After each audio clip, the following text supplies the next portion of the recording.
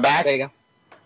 You're the first person that ever requested to see my face live again. You're like, it's frozen. Well, Aspen is the only, in my opinion, a rollout where they have a branded name. Every location is Aspen. They're branding it out. They all have a similar. I think it's the most closest to a prototype rollout, and I also think they have the most focus because they're focused on underserved areas and they want to work Medicaid and Medicare. I mean, not Medicare, Medicaid, and so that's actually a branded target. Going after, like out here in Phoenix, all the dentists want to go to North Scottsdale. They want to go where all the money is. None of them. We still don't have a dental office in Eloy. I mean, Eloy is just 30 miles south of here and doesn't have a dentist. Across the street from me is Guadalupe. Guadalupe doesn't have a dentist. And Aspen's saying we're going to go where the dentists aren't going, and we'll work the Medicaid mill. And that's pretty interesting. Let's switch gears completely to the dental insurance landscape, because I know you're doing a lot of pioneering work with your membership program. What do you think of the state of dental insurance that basically got started in 1948 with the Longshoremen's Union, where every single container that came in and out of America went through the longshoremen's, and they were the first ones that union against their boss saying we want dental insurance. That eventually turned out to Delta of Washington, Delta of Oregon. Basically, that's where it started. And now it's 2017. Where do you think dental insurance fits in the model? And what are your thoughts on your new membership program? Yeah, so I think dental insurances get a little bit bad of a rap in the sense that I think they've done a lot of good in the industry in bringing more awareness around the importance of oral health, right? And they've got a lot of people to buy into dental insurance and carry dental insurance, which helps. I think there is a pretty massive opportunity, though, for some innovation. I think we have essentially the same product. It's been the same product for, how many years, Howard? Over 40? Well, 1948. I mean, it really hasn't changed. Yeah. So this is 48. So this is 2017, right? Yeah. 2017 minus 1948. I mean, it's been 69 years. 69 years. And it still has the same max, and it's the same $1,000 maximum. Nothing's changed. And so the problem with dental insurance is it's really not designed to get people healthy, right? Their waiting periods, their yearly maximums, and so people tend to, and dentists tend to treatment plan around what their insurance covers. And so they put off needed dental treatment. And a lot of people actually never use, over 50% of those who carry and pay for dental insurance never even use it, right? In some areas, it's like 80%. So that model's kind of broken. And I think you're going to see, and it's really, at the end of the day, it's nothing more than a discount plan. Not that many people will go out and buy dental insurance on the private market because it's $400 a year, covers a couple free cleanings, but then you're pretty much out of pocket for most things. And so if you do the math, unless your employer is subsidizing your product, most people, when you talk to them, they actually don't even know how much they're paying for the dental insurance. I mean, how often does that happen ever, where people have no idea what they're paying for? They have no idea how much monthly their employer is taking out of their paycheck, nor do they really understand what it's covering. So, there are a ton of challenges with it. And so, so when I was at Harvard Business School, we did a study. I did a study with a really well-known figure in healthcare named Regina Herzlinger. Oh my God, I loved her books. She wrote, what was her first book? Was it Health versus Wealth? Yeah, and then she wrote Who Killed Healthcare. She's written great works, and does she still teach? Yeah, she's brilliant. She is absolutely brilliant. Is she your friend? I mean, do you have her email or contact? Oh yeah, for sure. Oh my God, fixes that. That'd be the ultimate podcast. I've quoted that woman so many times over the years. I mean, she's just a brilliant genius. She was one of the biggest early influence. Oh, she was the pioneer of healthcare macroeconomics, in my mind. Absolutely, yeah. A lot of people call her the godmother of of consumer-driven healthcare, right? She is the influencer on Capitol Hill when it comes to healthcare. And so she actually gave a talk at a leadership seminar when I was in dental school. And I think that was a second year. And she said in that seminar, she said, and there were a bunch of leaders from the dental industry that were there in attendance. And I just asked the dean of my school if I could go just to see what people were talking about. And he let me. So I heard her say at that seminar, look, I've never written a case on the dental industry at HBS. And if any of you are interested, let me know. So I remembered that when I got into HBS, and I contacted her. And so she and I wrote a study on the dental industry. And actually, we were going to write it on a DSO, but we actually didn't find one with an interesting enough story to write a case on. And in that process, that's what gave me the access to kind of, visit with all these CEOs of the DSOs and all that. But we ended up doing our study on a Brazilian dental insurance company, which gave me the opportunity to go to Sao Paulo and eat the best steak I've ever had in my life. I don't know what they do to their steaks down there, but it was, oh my gosh, I still dream about it. But we ended up writing a case on a dental insurance company called Odontoprev. And I'll send you the article, Howard. It's pretty interesting. But did you publish it? Yeah.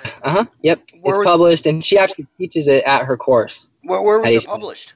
Just in Harvard Business Review. It's just in Harvard Business Review.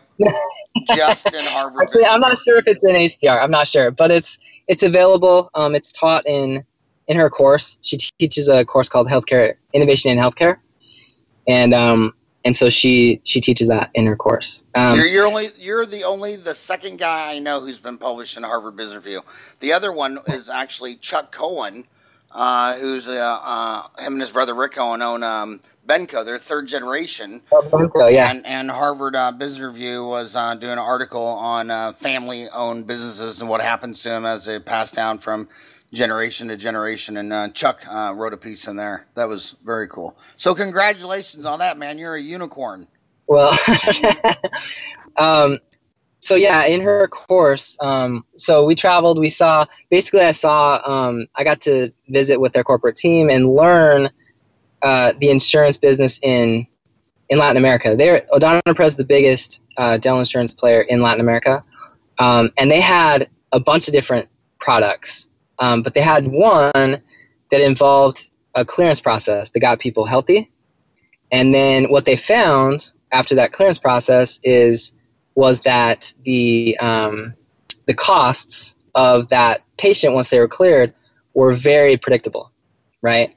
And so their whole goal was, let's get rid of all these waiting periods, the yearly maximums. Let's just focus on getting people healthy. And once they did that, their costs were super low.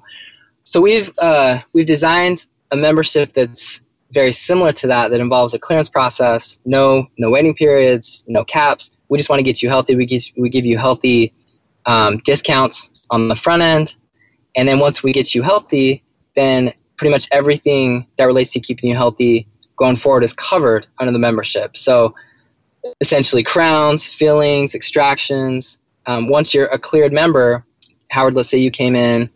And you had a cavity. We fix your cavity, you're cleared, you're a member. Next time you come in, you need another filling, it's completely free. Or you need a crown, completely free. So everything that relates to keeping you healthy on an ongoing basis is covered at 100%. We've been developing that now for about 3 years, and the economics on it are looking really strong. And we see it as being a very disruptive dental product on the insurance side. You're going to see a lot of players in my mind in the next 5 to 10 years come in this space, and if the dental insurance companies don't innovate, other players will. So I think there are some serious challenges on the horizon for dental insurance. I think dental insurance, the way that we see it now, is going to be extinct in 5 years, I'd say. 10 years at the latest. Holy moly, that's a big prediction. But I mean, you're right. They haven't done anything. The biggest proof is this is 2017. Jobs came out with the iPhone, the smartphone, in 2007. A decade later, you walk into any dental office in America, and they have to bring in paper forms. And then if they really want to figure out what's going on, they don't trust the website. They got to call a live human. And then I've sat down with my staff where we will have 3 different people call the exact same dental insurance company, asking them the exact same thing, and get 3 freaking different answers. And it's like, how come if they have Delta Dental, why don't they just come in my office and open up their Delta Dental app, and there's some barcode, and then we scan it, and then that tells me everything. And that was what was so sad about Obamacare, because he had a big heart. I mean, he wanted to get rid of pre-existing conditions and let kids stay on their parents' still, but they didn't do one thing to address the cost. And 30% of the cost of healthcare is pushing paper around, and these medical insurance and dental insurance companies haven't tried or done anything to try to get rid of that. I mean, that part of the equation should be a utility that shouldn't cost more than 1 to 3%. You shouldn't have to be spending 30% of all the people in every hospital, medical practice, and dental offices filing forms. And I mean, it's completely maddening, insane. It is insane. Yeah, I mean, we hire a full-time team to just manage the complexities of dental insurance. There's probably at least 15 to 20% of inefficiency costs baked in that product. And so, someone's going to come in and innovate. And, we as a company, that's kind of our mantra is we want to shake this industry up. We see an industry that's pretty stale, hasn't been innovated in a long time. And our goal is to make your next trip to the dentist more convenient, more affordable, and enjoyable, fun. We believe that a trip to the dentist can actually be fun. So are you going to develop like an app for this insurance? So, I mean, will it use a smartphone technology, or? I mean, eventually an app will come. I mean, initially, we're looking, I can't really talk about exactly the strategies that we're pursuing, but we need to pilot it for a little bit longer and get more data back. And then once we do that, we can start rolling it out on a larger scale. And then that's where the apps and stuff comes in. But the one other thing I'd say about the membership is technology. Technology is really important. And we need to bring technology into the product to drive behavior. And so how do you do that? I think, it's been our vision from the beginning that we want to bring smart toothbrushes into the product at some point. Which will reward people for brushing their teeth and provide discounts on their insurance products. We can also do other perks inside our clinics like Invisalign and whitening and things, but we think using technology as a way to drive behavior is very important. I would say the company that's probably doing something interesting there is Beam Technologies. Have you heard of them? For the smart toothbrush? Yeah.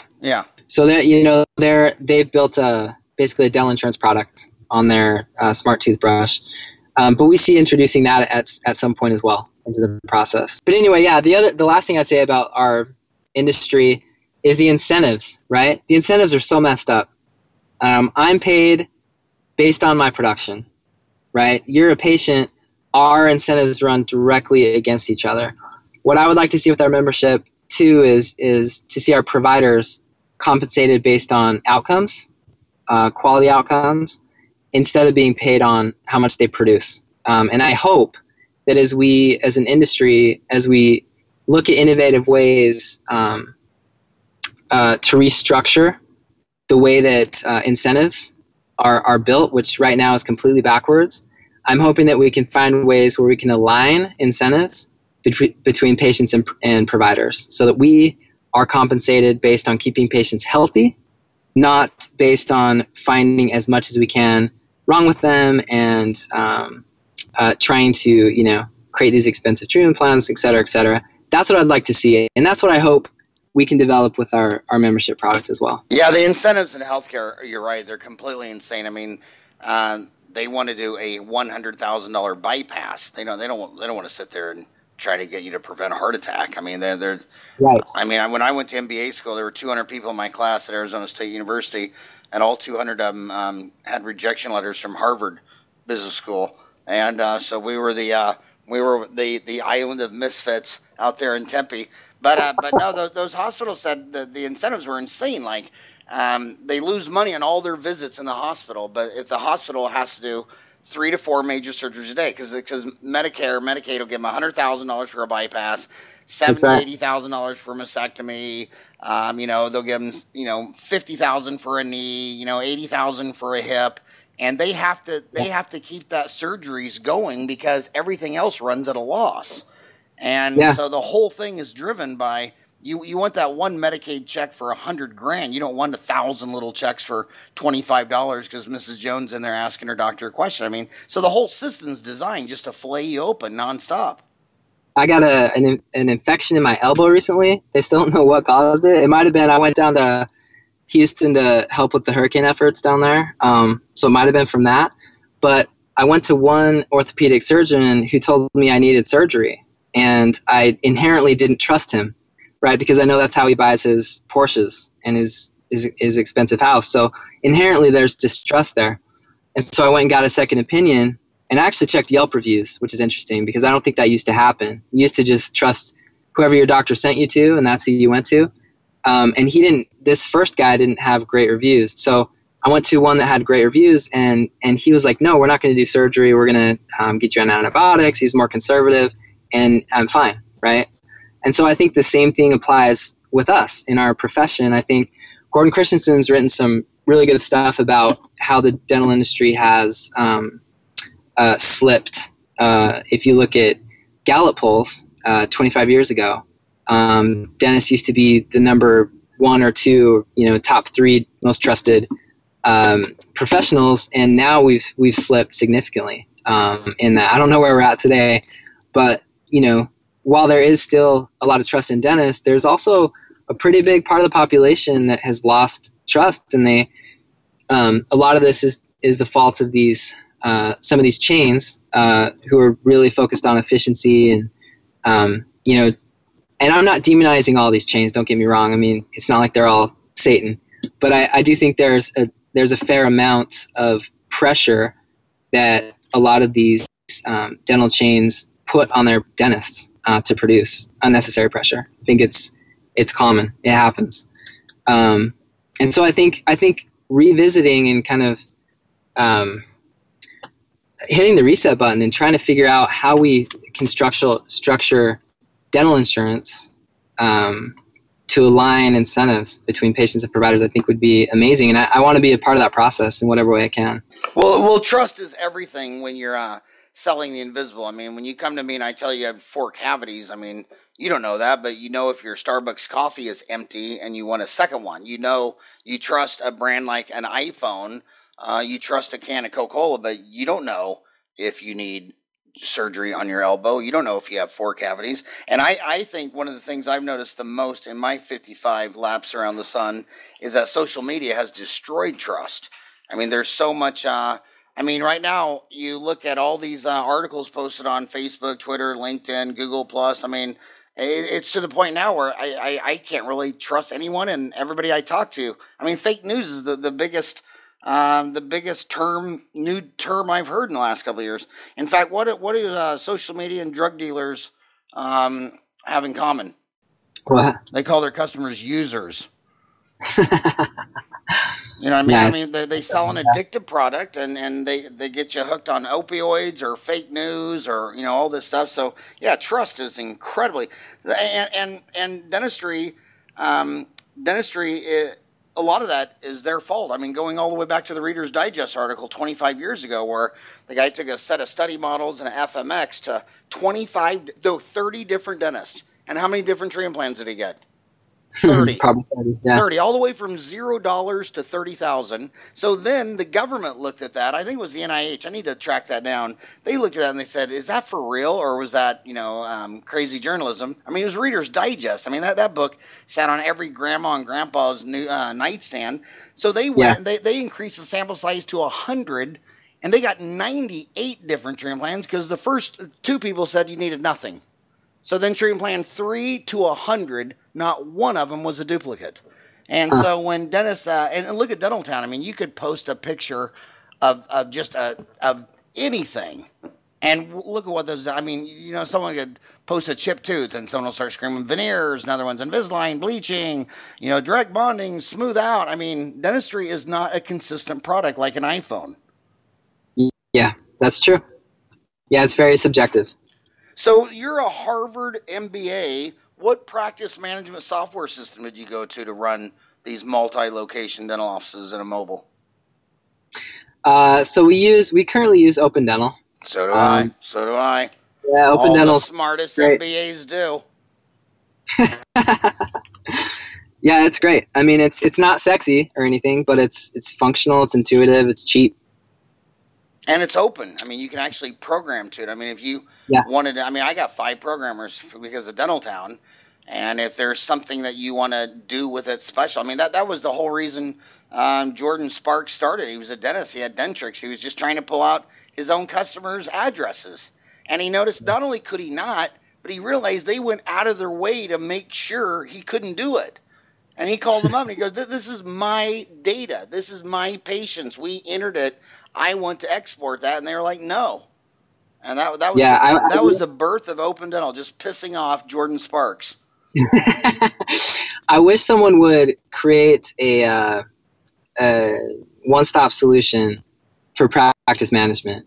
I mean, it's insane how many different checks we have to cut every month to 5 different people, from Open Dental to Dentaltown to Yappy to I wish someone would. I'll tell you what you got right now.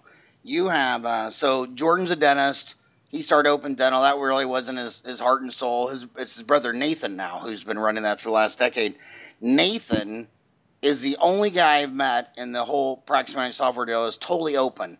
And so if you sat down with him, or you met him, or you told him, I mean, he's already he's talking to every member of my team, because I have to pull this stuff out of Peachtree Accounting and then stuff out of Open Dental and make spreadsheets. And he's like, dude, we'll automate all that. Just tell us what you want. Just tell us what you need. So he's one of those guys where if really smart people like yourself establish a relationship with him. I mean, I think the guy hired 4 more programmers last month. I mean, they're really scaling, and they don't do any advertising. They're the only practice management software system that doesn't do any advertising, because they're growing faster than they even want to grow. So if you told him what you needed, and you told him you were a Harvard MBA and this is what we need and blah blah blah, he's all ears, man. He's completely approachable.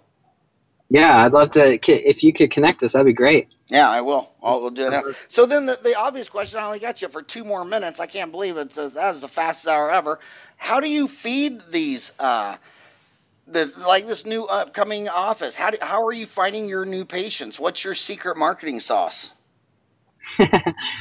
I don't know that we have a secret sauce. I mean, we've done a lot of, obviously a lot of due diligence, both inside the dental industry and outside, but it's a mix of online and print. I mean, we still do print. In Austin, we did billboards, really fun billboards.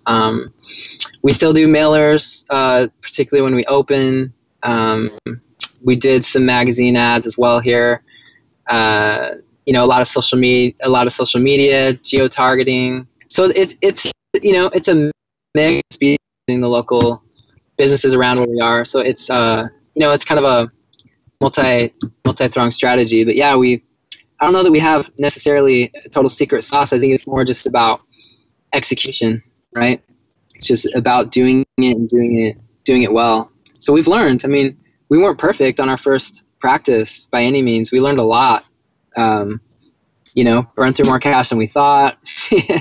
We haven't been perfect, but we've learned. We've learned a lot, and I think we're in a good place right now.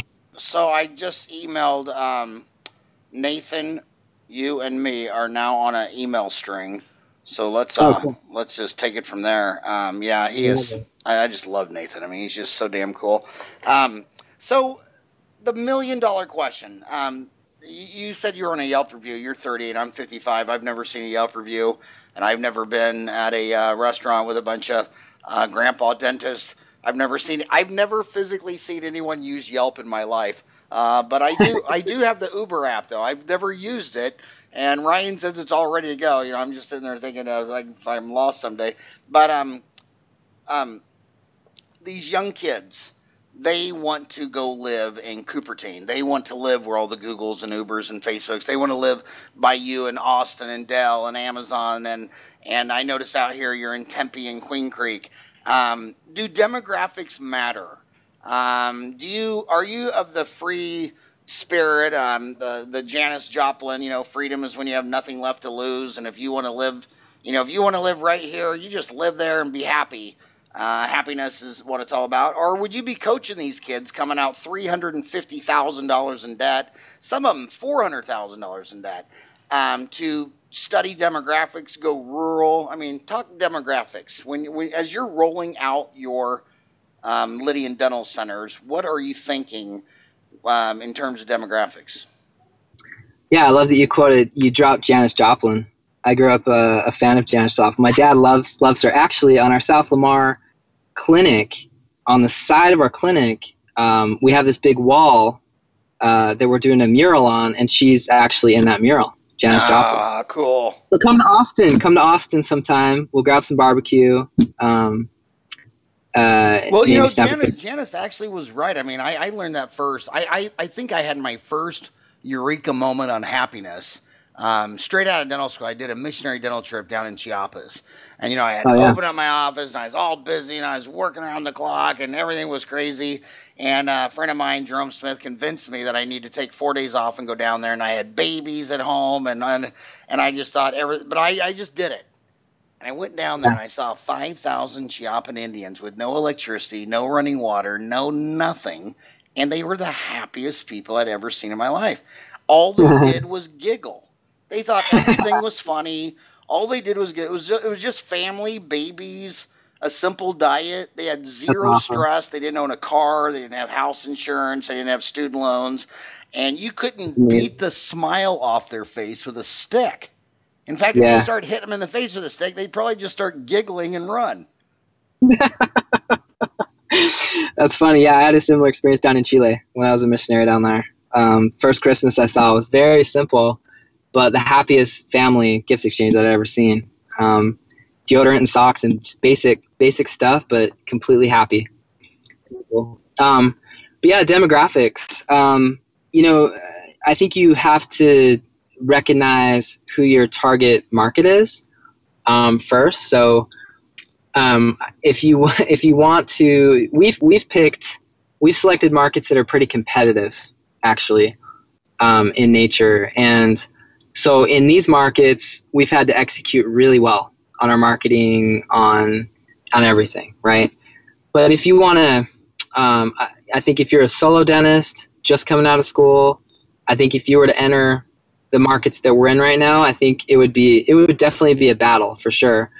I think you mentioned these kind of less dense, underserved areas. I mean, I think those are areas where you can come out with less sophistication, with less of a business plan behind you, and still hang a shingle and do just fine.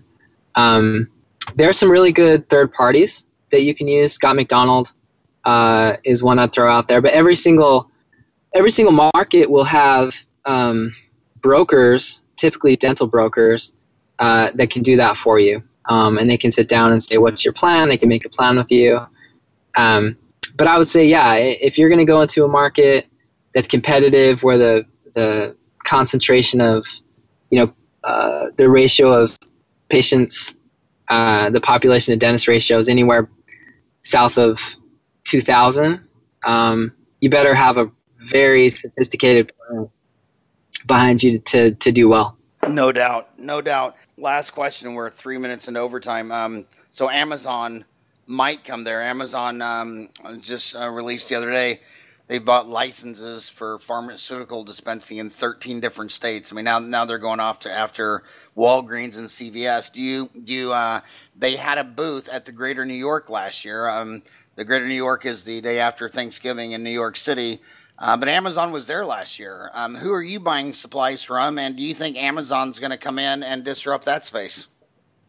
I think if the dental suppliers in the space don't take Amazon seriously, I think they're going to be in trouble for sure. I think Amazon's going to come and compete.